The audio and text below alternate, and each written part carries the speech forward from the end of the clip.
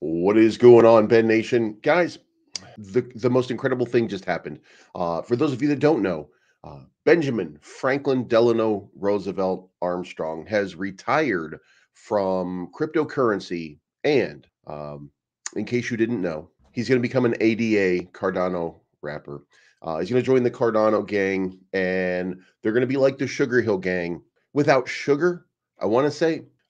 So guys, if you haven't already, make sure you pick up the mixtape because that's just going to be the start of this new level of Benjamin Franklin Delano Roosevelt Armstrong. I'm just kidding, of course, guys. So we're going to talk about price action, and we're going to talk about what's coming. And we got a statement from Ben himself. It says, and I'm just going to read it for you. It says, "Hey guys, I've seen the staking dashboard, and you guys are going to love it. One of our 2 copyright strikes fell off of the channel today, so hopefully that helps our views go up." So in case you guys didn't see, there had been some, nooners.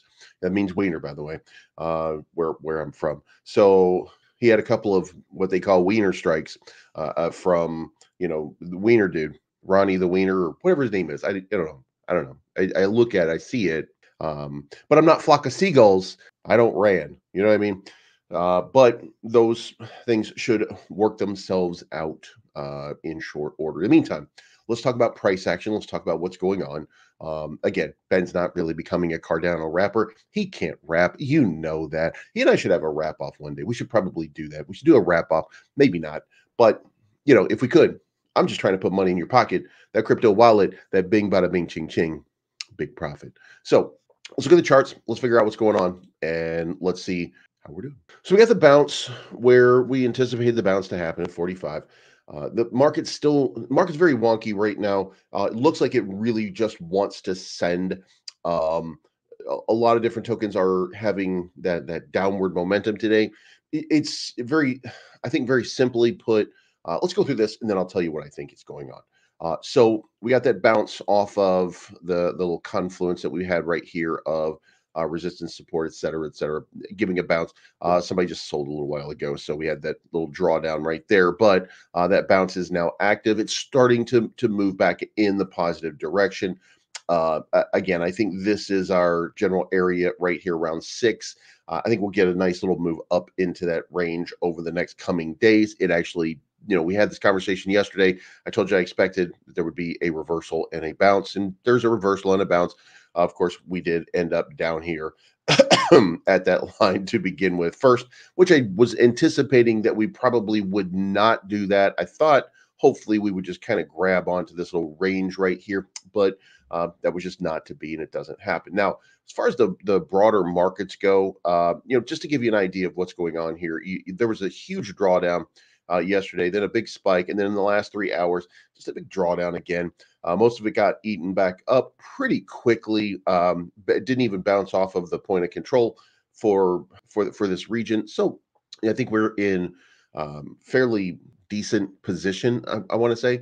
So so what happens next? Well, I think the important part here is altcoins, meme coins, everything is really running on a different cycle than Bitcoin now because of the ETF, because of everything that's happened. The dynamic of the market has changed dramatically, and that dramatic change has resulted in a few different sort of paradigm shifts, if you will. Bitcoin runs basically of its own accord, does its own thing.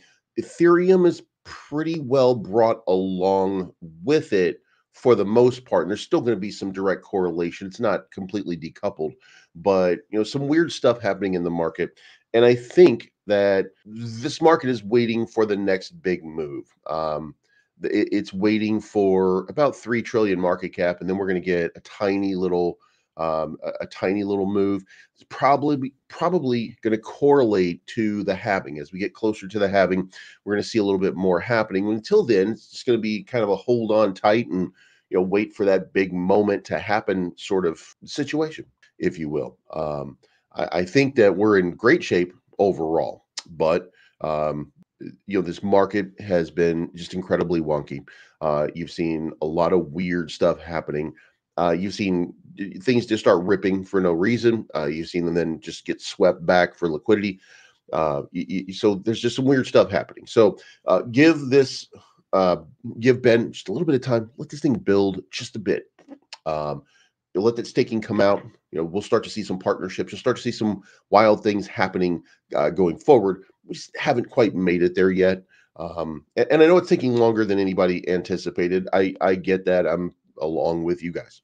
I'm holding the bag as well. But I have every confidence that Ben Armstrong is going to, when it's time, just set this thing on fire, and it's going to be next level. Let me know what you think in the comments down below. Hit the like button, subscribe button, bell to be notified of future content. And remember, this is not financial advice, but I'm always right.